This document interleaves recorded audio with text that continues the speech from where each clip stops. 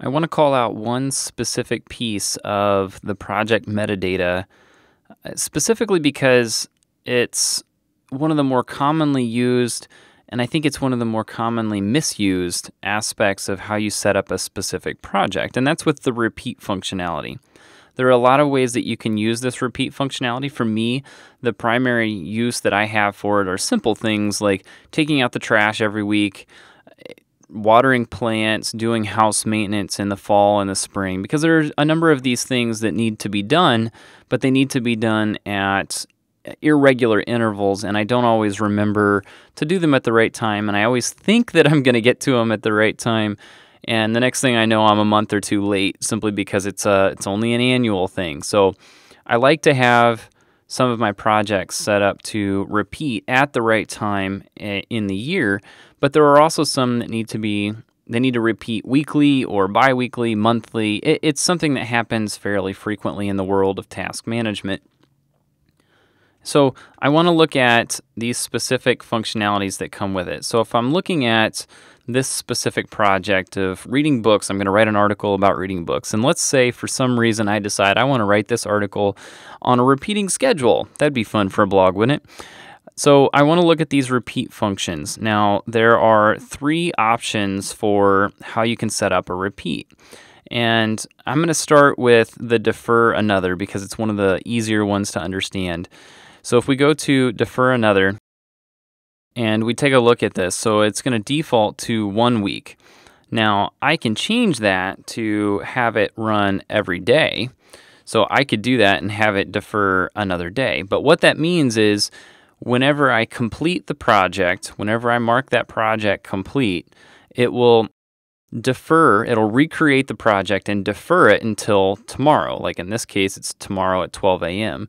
So just for an example, if I go to the project and I'm going to hit spacebar to mark that project complete, you'll notice in the sidebar over here that that particular project is now grayed out a little bit to show that that is a deferred project. So it's not active in my lists. So if I'm looking at this, I can see, okay, the previous project was completed.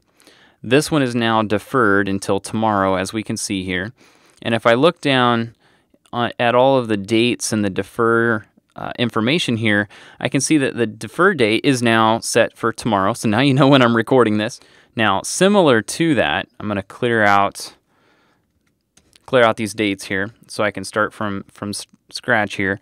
If I were to change that to due again in 1 day, and say I don't have a due date in here at all. So right now it says that the next due would be tomorrow at 5 p.m. because in the preferences for my OmniFocus setup in this instance, it says that the default due date for a day is at 5 p.m. So if I were to mark this particular project complete, I will see that it marks it complete, recreates the project, and now that project is due tomorrow. So everything is now marked as due for tomorrow.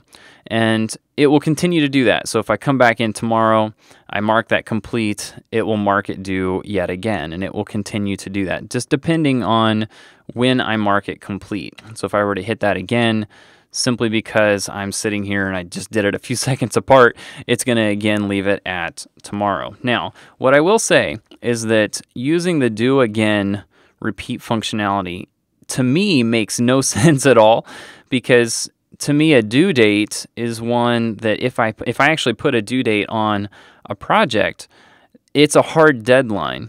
And whenever you use something like due again and it's dependent on when you complete the project, then to me, that's not a real due date. That's just an arbitrary date that you're giving it. So my recommendation to you is stay away from the do again repeat functionality. Something that's probably a little more conducive to that would be the third way of repeating is repeat every.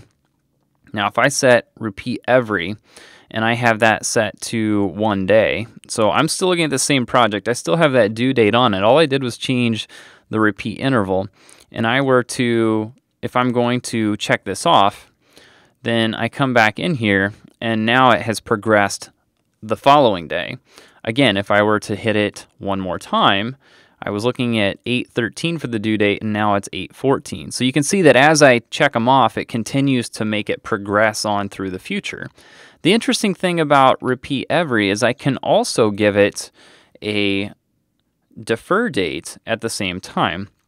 So if I set that to where it's deferred till tomorrow, and then I have it to where it's due 2 days later, and I were now to go up and hit complete on it, go back into it, well, now the defer date has progressed by 1 day, and the due date has progressed a day as well. So you can see how you can really start to build some interesting methods whenever you use the repeat every functionality. And you can set that repeat to do it monthly, you could do it weekly, and then choose the specific days within the week. I think if you go to and change this to the week, see, I mistyped it, but it corrected it for me.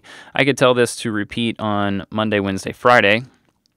And now if I check it off and come back into it, if I were to look at the dates, I'll see that those line up with Monday, Wednesday, Friday, and you would just continue to progress from there. So it will continue to follow whatever pattern that you have set up for it. And you can get pretty complex with this, and you can really start to do a lot of interesting things with it. But for me, the one that I use the majority is repeat every, because I'll use that for things like taking out the trash.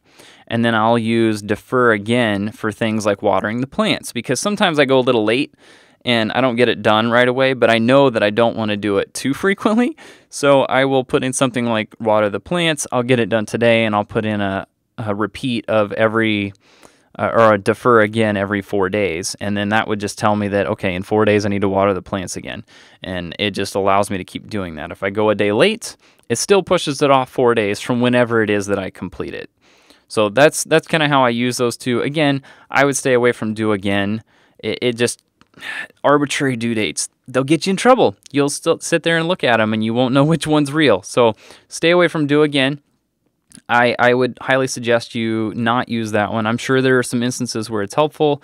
I just haven't found any, and that's just how I operate with it. So I hope that helps with the repeat functionality, and hopefully that gives you a little bit of an overview of how you could potentially use those.